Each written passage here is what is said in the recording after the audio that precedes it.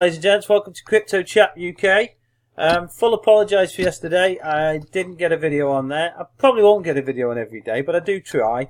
There is a lot to go through. I've got a big list. But today, I want to not exactly show you how to analyse the market, but just to let you know the tools. If you do want to get involved more in trying to speculate on the market, but more in a constructive way, a bit more of an intelligent way of analysing the market and using the tools that are out there and some of the principles that are out there. Just want to go through briefly a few lists of them and perhaps show you a couple of YouTubers who I've spotted. I don't necessarily watch them all the time, but I have watched some of the stuff and they do seem pretty good.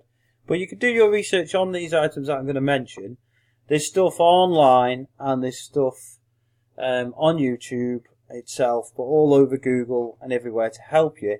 But if you do want to start looking at perhaps using any one of these tools or all of them, you can do. So I personally would pick one and concentrate on that first and see if that helps you, and you perhaps could look at some other things as well. Have a look on YouTube and so forth. I don't use these often enough, but one of them I do look at quite regular. It's a relative strength index, basically R.S.I. But I'm not going to go through how to use them and so forth. I'm just going to make you aware that they're there and you can have a look. There is other tools as well out there. There is other principles out there. But I'm just going to go through a few of them that I've looked into myself and seen from there. It is kind of calculated speculating as well, where you're using some tools to help you try to predict the market a little bit. It's not foolproof. It's not an exact science as such. But there are some useful tools, and they do prove to work regular. As I've always said before, I'm not a financial advisor, so just take this information, go and do your own research on it, have a look at some other YouTubers and all. I'm going to show you a couple now. Okay, so let's have a look at the market first anyway. Let's have a look at what's going on. What's been going on the last week or so? We had that drop last week, and it continued. I think I said I probably wouldn't go less than 300 billion. Now, I said that on Friday, forgetting it was the weekend coming, knowing that by Saturday, Sunday, certainly Sundays, you do get a drop. So yes, it did go below the 300 billion mark, but not too far. I wasn't too far off, and it soon shot back up again. So we've had it over 300 billion by Sunday night, I think it was, and now it seems like pretty good progress is being made. We have had quite a good upward trend. If I look down the board before I could look at market capitalization. If you have a look at it, I mean, it does look great. There were some absolute bargains yesterday. Now, I did say late last week, that even if you bought in at that point, you would have still been doing well. And that is definitely the case.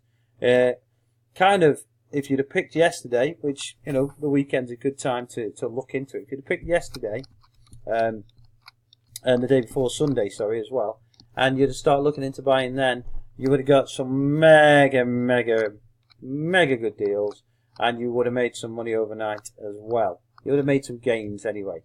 But what I would say is, we don't know how it's going to go now. To me, it looks like it has broken free a little bit, and we'll have to see how it goes. There might be some people taking some profits out. You never know what they're going to do now.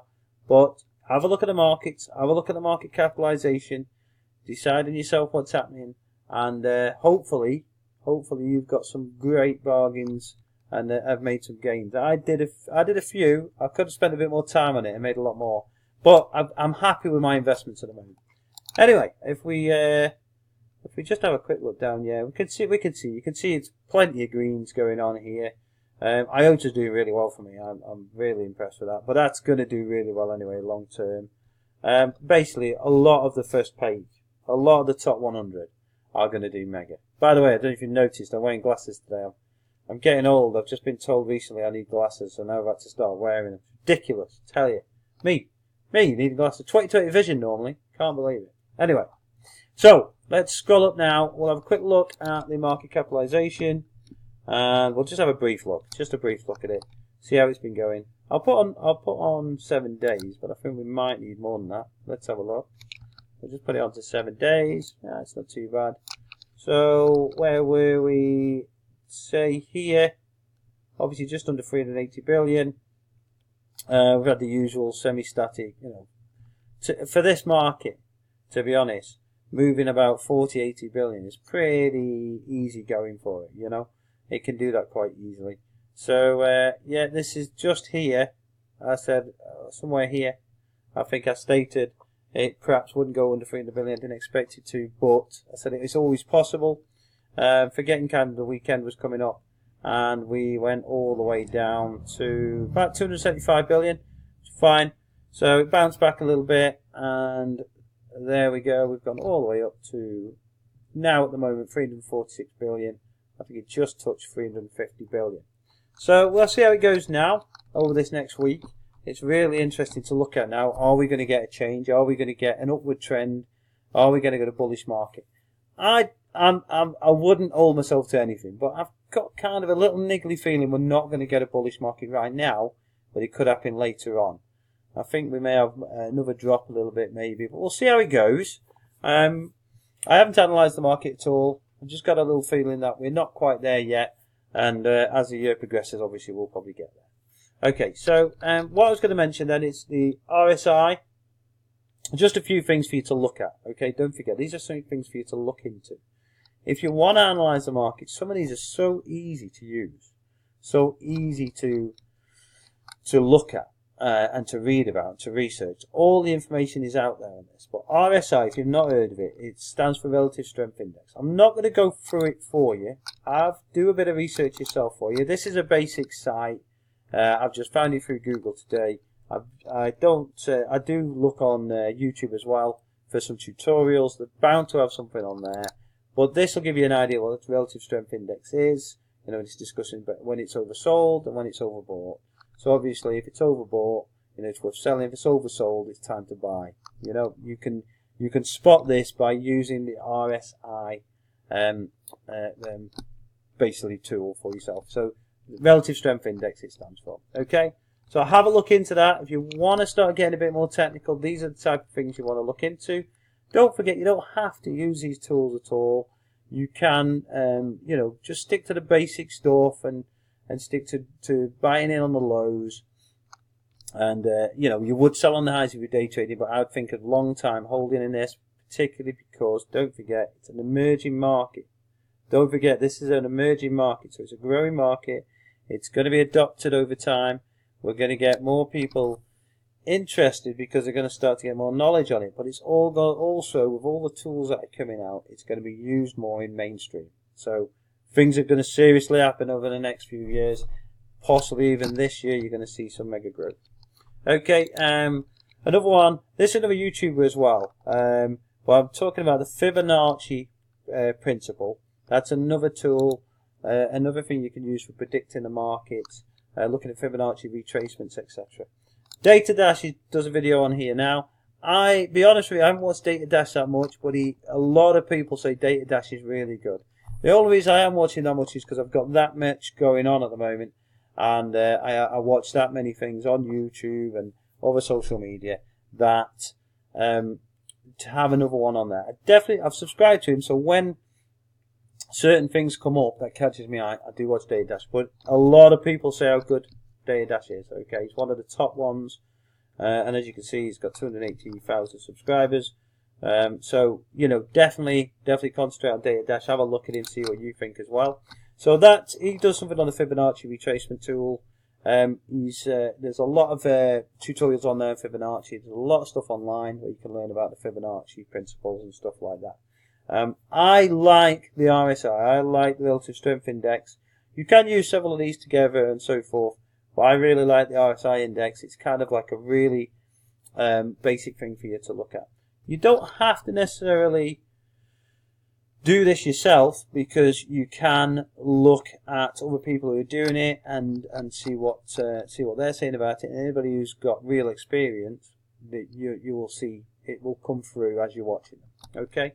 Also, the other thing is the Elliott wave. Now, this is a chap I've not seen before, Trade Empowered. I just seen this on there so you could see, you know, something about the Elliott wave. If you do some research on the Elliott wave, there is another person who uses it, which I'll show you in a minute on YouTube.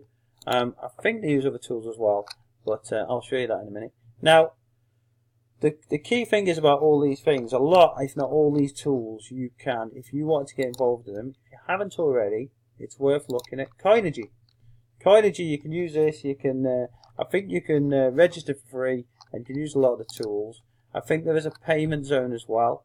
I am a member of this, but I do not use it a lot. Like I said, I don't have time to look at the markets in that way. Now and again, I get on and I use the R.S.I, and I do look at some of what other people are saying about with various tools like this, various tools like it. Okay. Now, what I would do as well is I would also look at market trends. I would look at the analysts on candlesticks and stuff like that. And there is stuff about support and resistance levels that you can use alongside this. So think about support and resistance levels and so forth. Okay. This guy is one who does a lot of analyst stuff, analysing the market. He absolutely loves the crypto world by the looks of it. I think it's Fibonacci. I think that's how you pronounce it. I'm not sure, but this is him here, Fibonacci. He does do some strange mad stuff as well, but when he's straight into that analysing, he really does appear to know what he's talking about.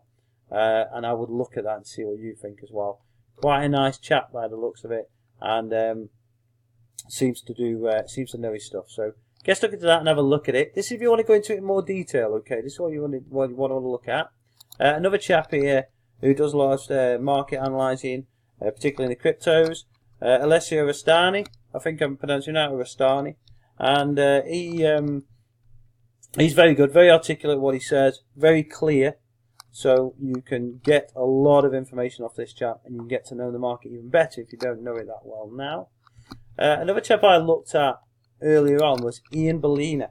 So if you've not seen him, a lot of people respect him. There has been some stuff about him being Shillina, I think, shilling his coins. Is he a Shillina? So Ian Bellina, the Shillina, something like that. A lot of Mickey taking, but he does seem really genuine, and he does know his stuff, and I think he's made an absolute fortune on cryptocurrencies. So it's worth a look at. If you've got the time, it's worth to look at. Get as much information as you can out of all this. So I hope that helps you guys. I hope I've brought you some information you can use. I'm going to look at a lot more things later in the week. So hopefully we can have some more stuff for you to look at. If you do like this video, click the like button. If you think there's anything else you want me to look at, let me know. And don't forget to subscribe if you haven't subscribed already. Speak to you soon.